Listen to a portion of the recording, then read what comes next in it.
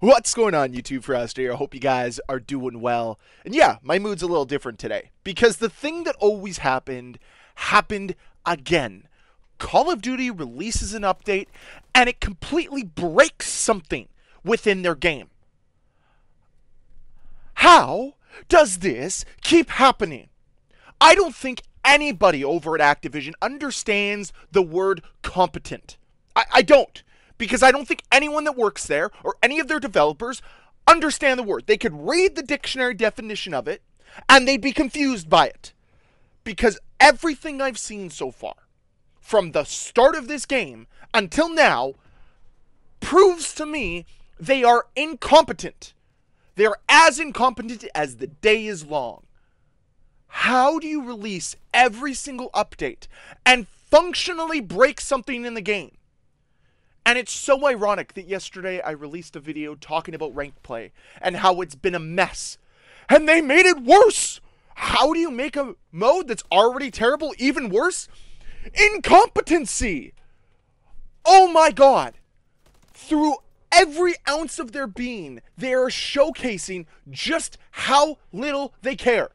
How do you put an update live that functionally breaks one of the modes that you've been boasting about for the last week and a half? How? You're trying to push Warzone Resurgence ranked. Yet, oh no, you can't play it because the SR bug ruins the experience. And of course now, it has been updated. Don't worry, they are quick to act. But it's not the fact that they're quick to act. It's the fact that they release it in that state in the first place. That they think it's okay to go live. Nobody, and I mean nobody in this community, would have been upset if they waited an extra day to fix the things that need to be fixed. To make sure the update had some polish to it. How is it every single time they update this game, they break it? But I guess it's all our fault, right? I mean, we didn't buy enough stuff in the store. We didn't buy enough of the battle pass. We didn't support them enough. We didn't give them the tools to be able to make competent updates. We are the ones to blame. The fans are always the ones that take the brunt of this incompetency. And of course, 1,900 employees that just get laid off because, well, too bad for them. Meanwhile, the quality of the game is continuing to tailspin. How anybody can look at this franchise and say, I gladly will spend $20 on a bundle, or upwards of 3,000 COD points for one bundle. What a joke. The fact that people are willing to do that just shows you how lost the industry is. How gullible the fans are. And I just don't know where to go. This update could have been postponed. Make sure you don't break the game. How are you this bad at this? This is your job. You have one job.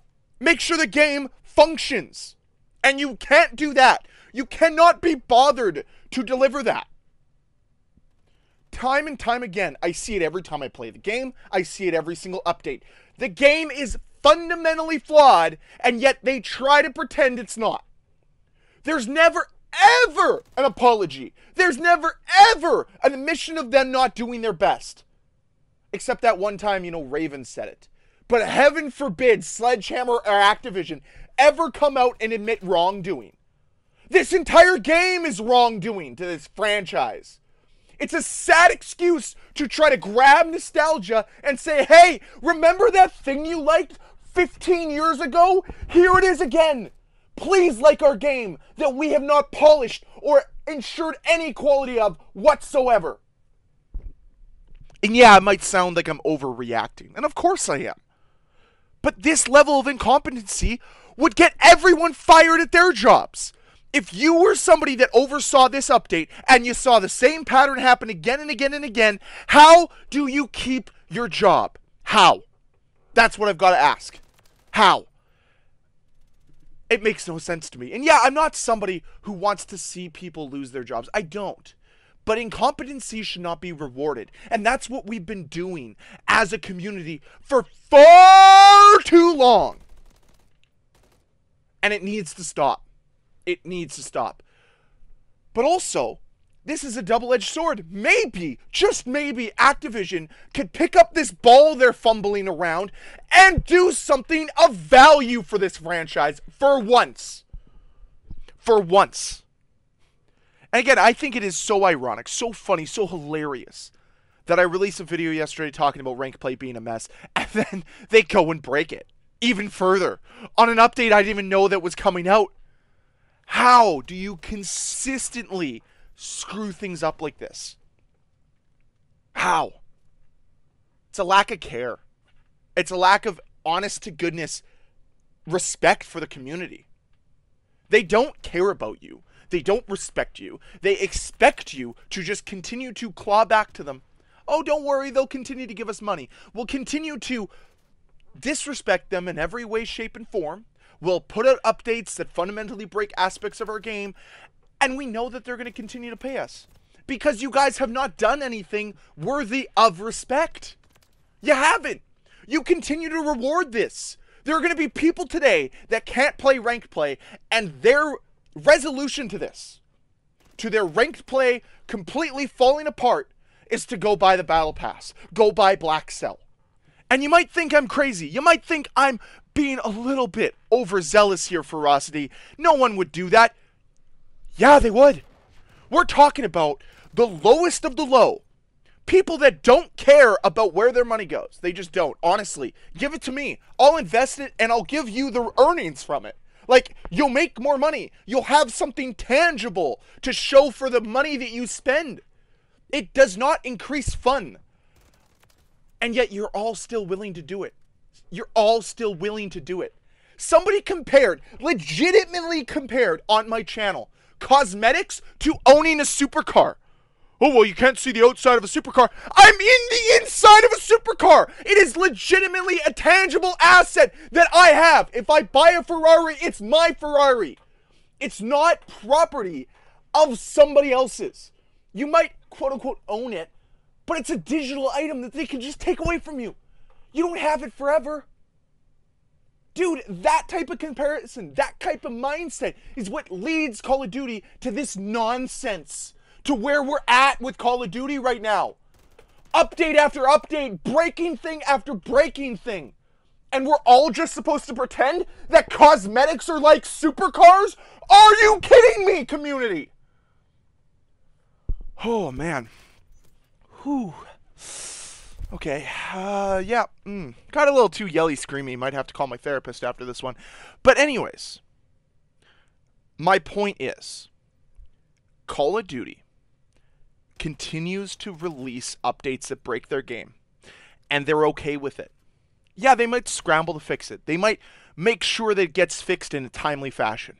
But they're okay releasing a substandard product because they know they're going to get the support of their community still. They know that no one's going to hold out. They know no one's not going to purchase things with the store. They know that the Battle Pass is still going to do well because they have everybody addicted to that process.